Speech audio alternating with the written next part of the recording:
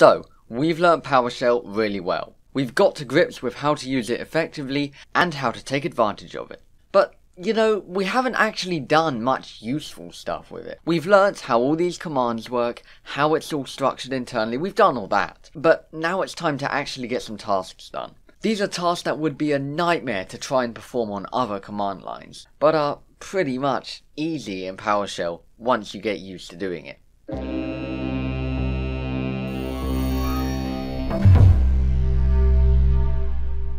However, just before we get into that, I want to talk about variables, because these are an extremely useful tool that we'll be using a lot throughout the series. Now, what a variable is essentially a place we can store, hold on to, objects. Every variable has a unique name, and we use that name to identify it. For example, let's imagine this scenario. I want to get all the processes with a CPU time above 20 once, and then I want to work on those objects loads of times. So let's say I get all the processes, and then I want to, let's say, get the average. And I also want to filter them down even more. And I also want to sort them. And I'm going to look at the results of all three of these things, and they're going to help me do whatever it is I'm trying to do. Now, to do this, what we could do is write out the exact same thing every single time. So, for the first thing, I'm going to get all the processes, filter them down, and then do my thing. For the second thing, I'm going to get all the processes, filter them down, and then do my thing. And same goes for the third thing.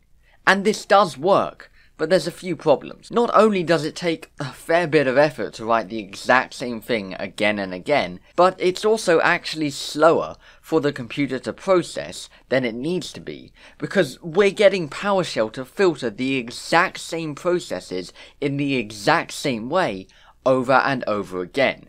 We're making it do this thing here 3 times. What if we could do this bit once, and then remember what objects it gave us, and then keep using those objects again and again? That would be much easier to do, and much more efficient for the computer too, in both CPU and memory usage. Well, we can do that. Introducing variables. Variables let us remember objects to reuse again and again.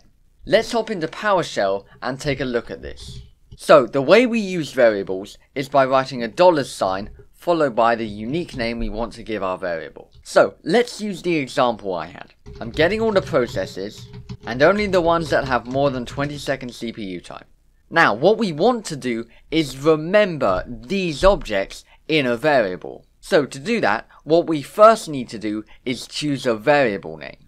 Let's call it $expensive processes. It doesn't matter what we call it. This name is just for us so we can use the variable later on. Just as long as the name isn't the same as any other variable, we won't have any problems with it. Alright, and then to put these objects into the variable, what we do is we use equals. So we say that expensive processes equals whatever this gives us. And you'll notice that we got nothing. Does that mean it failed? Well, actually no. What's happened is all of these objects have actually now gone into the variable.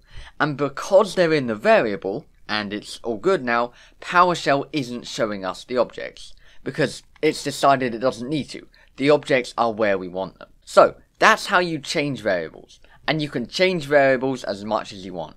Now, how do we use them? How do we get what's in our variable and use it? Well, it's actually very simple. We just write out the name of the variable. That's it. So, if I simply write my variable name out and do nothing else with it, it will get all of the objects inside it. And since we're not doing anything with those objects, PowerShell will write it all out for us. Now, in our scenario, one of the things we wanted to do is take what's in the variable and filter it down to just CPU time and work out the average. So, what we're going to do is take what's in our variable and pipe that data, pipe what's into it, over into for each, and then work out the average from that. And that's how variables work. That's it. This also explains a missing piece of information we had right back in episode 1. When you use for each, what does the $_ mean? Well, quite simply, this $_ is just a special variable that gets swapped out automatically by for each, depending on which item we're on. That's all it is. It's just a variable that gets changed by for each object one by one. And then inside for each, we follow this swapped out variable by a dot. And if you remember back to episode 1, this dot means we're going to reach into one of the things inside the object. So let's just say that hypothetically, I have one object in this variable called person, containing 3 properties: a name, a birthday, and an organization. Now, if we wanted to get this person's name just on its own, what we can do is write person and then do dot name. So we're taking our person in this variable and grabbing just the name out of them. And there you go, it's Alex. Then changing it is really easy. What we do is add an equal sign and we say whatever we want to put in it.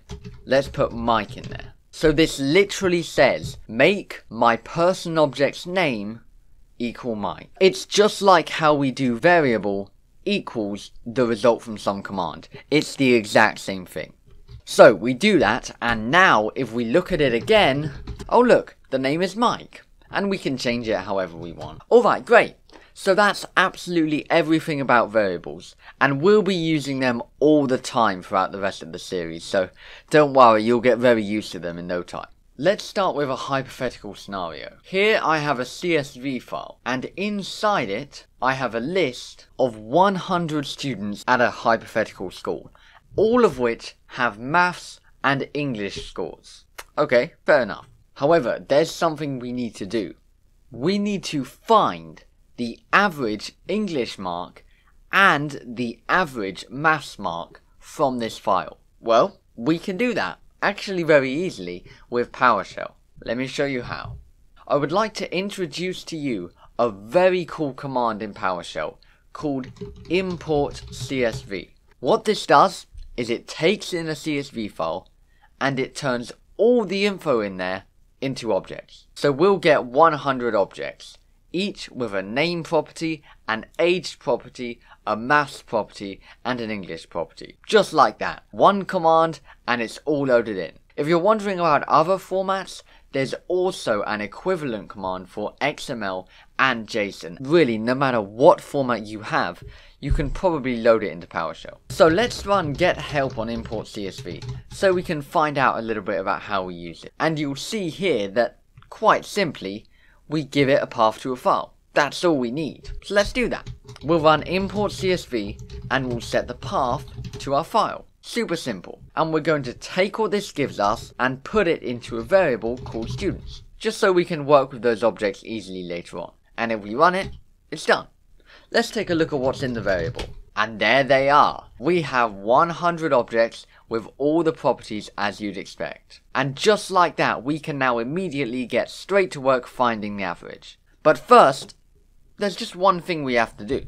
Now, unfortunately, there is a fundamental flaw when it comes to just CSV files in general. And that is, CSV files have no way of distinguishing between text and numbers. And what I mean by that is, when something is reading a CSV file, CSV gives it absolutely no way of knowing whether we want a property to be treated as text or something else. You see, to a computer, there's a difference between the number 12 and the literal text 1 and 2. One of them is a number we can do maths on, and the other one is just letters and symbols. In CSV, there's no way of knowing what is or isn't text, and what that means is anything that reads CSV will see all the properties as text. This isn't a problem with other formats like XML or JSON, because those actually have a way to distinguish between those things, but CSV doesn't, so every property is seen as text, as literal symbols. PowerShell is no exception, and with all of these properties we see here,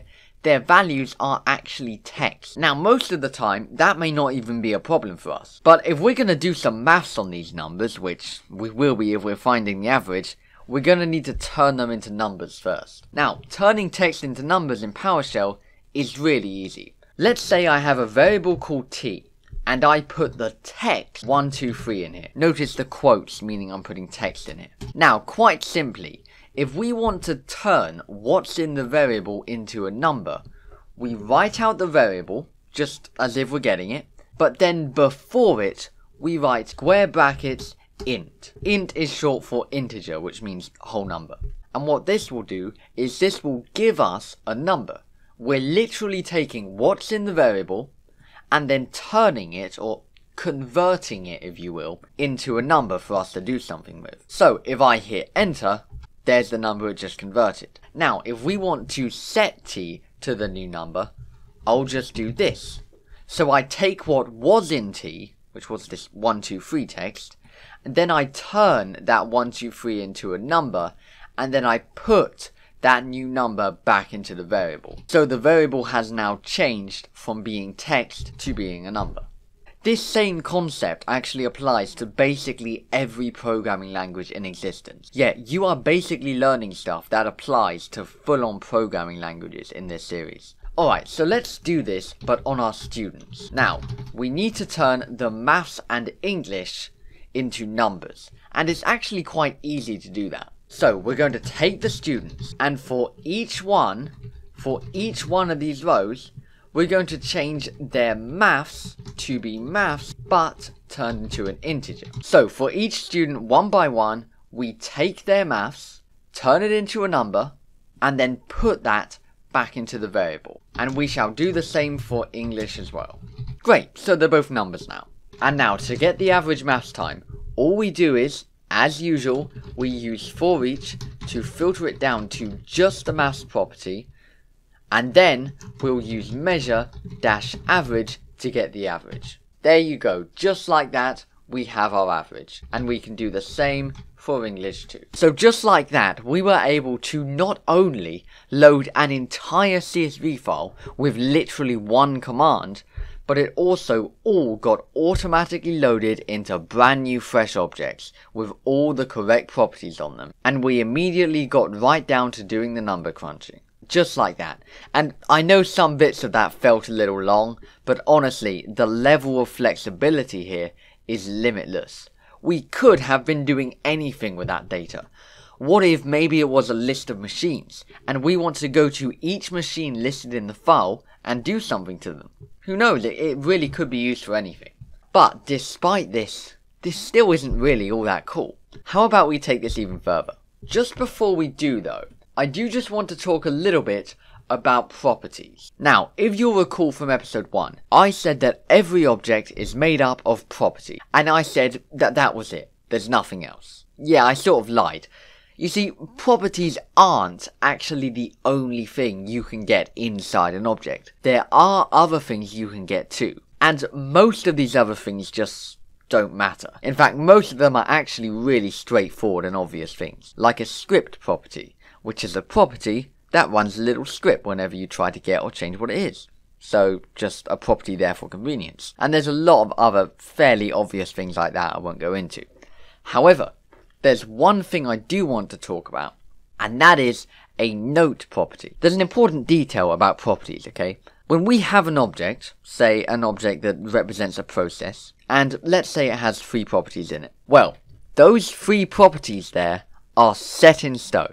Those 3 properties are actually stored physically in the code of .NET. So every different kind of object you can get, whether it's a process object or a file object, all of the properties you see on those are made physically right there, right inside the actual physical code of .NET. They're there before we even start up PowerShell. Now what this means is we can't change them. I can't just decide, you know what, I don't want this object to have this property anymore. No, you can't do that. Those properties have been chosen upon already in advance in the physical code, and that's it. Those properties are there for good. And likewise, I also can't decide right in the middle of running PowerShell that, actually, you know what, I'm just going to add a property to an object. No, you can't do that either.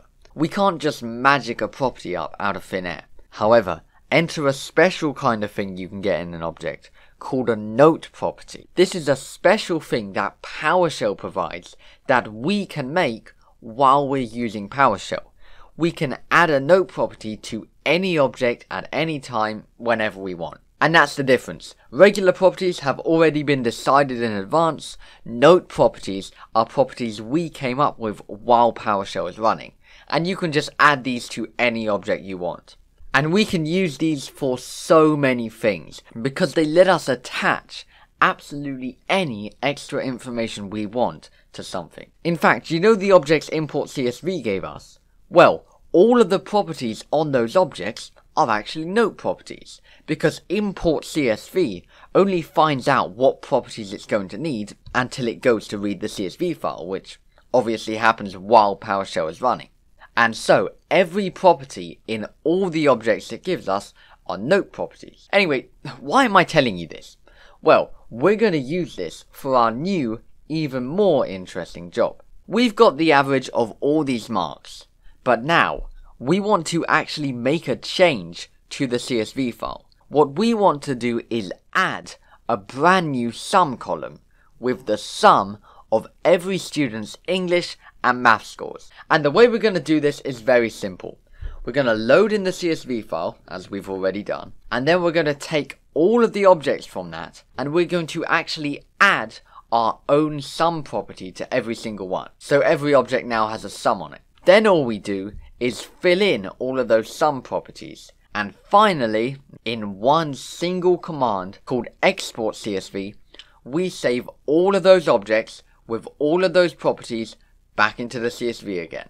So let's take a look at this. First, let's get familiar with how exactly we add properties to objects. Here, in this variable, I have a very simple file object. It's just one object, and all I did to get it is just run ls and then use where to filter it down to just this one file. And now what I want to do is add my own property to this object. Just one other little column along here. I'm going to call this property importance, and we're going to use it to, let's say, hypothetically rank how important the file is. It's just for demonstration purposes, alright? So to do this, we're going to use one of the last commands I'm going to tell you about, and it's called add member. It lets us add a member, add a smaller part to an object. And here's what we'll do. First, we're going to tell it exactly what object I want to add the property to. So the input object will be my file here, because I want to add the property to this file object. Next, we need to tell it exactly what kind of member I want to access, the member type. So in our case, we want it to be a note property, and you'll notice that Tab very kindly fills that in for us. And now comes the interesting part. Now we give the name.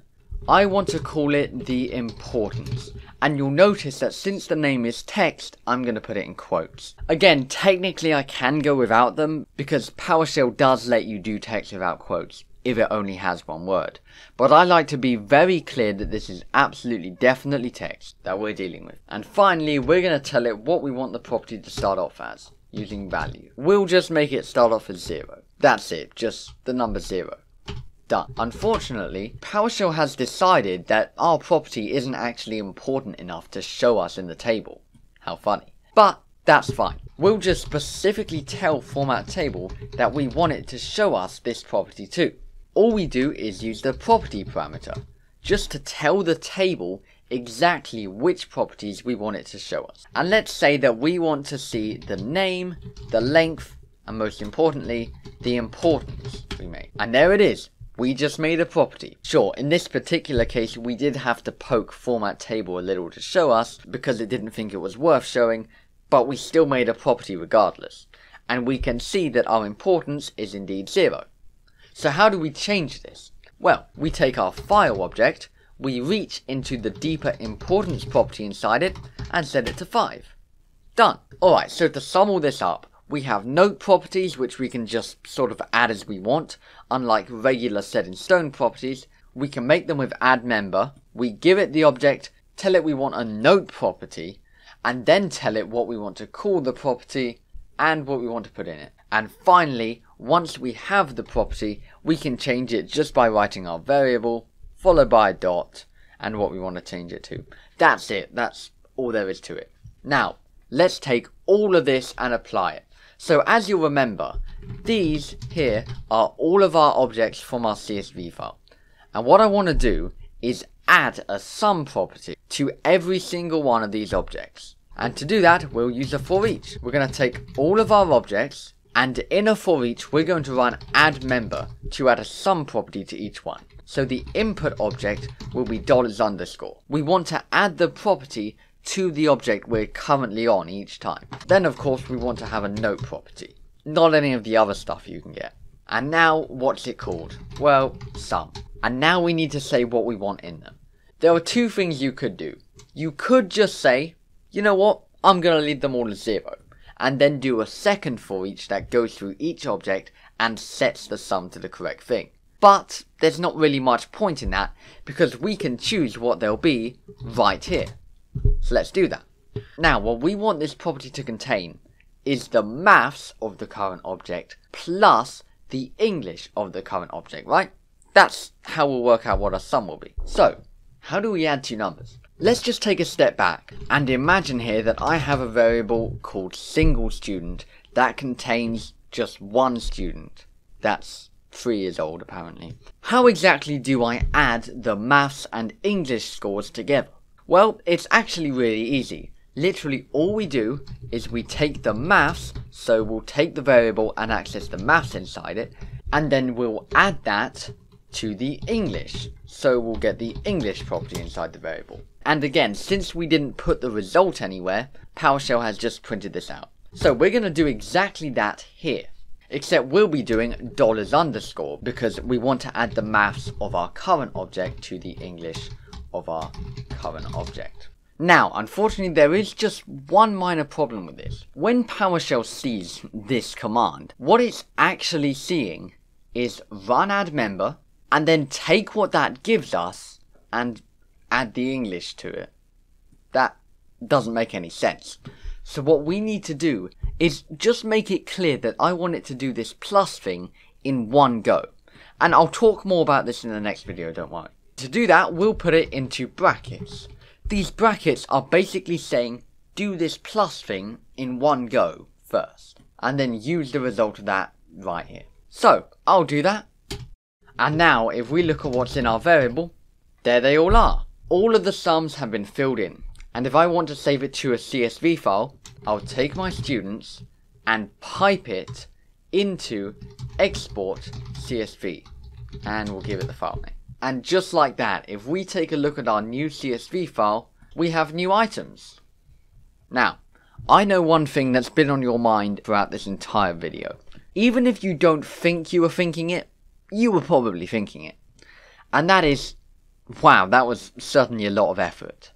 But actually, it wasn't really. It feels a little slow at first because you're still getting used to it. That's how it goes with everything. But this system is so flexible. The things you could do with what was in that CSV file is endless. As I mentioned earlier, you could be sending things to machines. You could be sending commands to machines, getting results back. You could be doing all kinds of pretty incredible things that you just couldn't do in another command line. At least, not without a lot of pain. Okay, so we're at the end of the video now, but just one thing. I know also, these commands are really long. I mean, seriously, look at this. What is this? Is there not a shorter way to do this? Well, actually, yeah, there is. There are actually quite a few simple aliases we can use to help shorten this down. And I will tell you about those in the next video. Bye.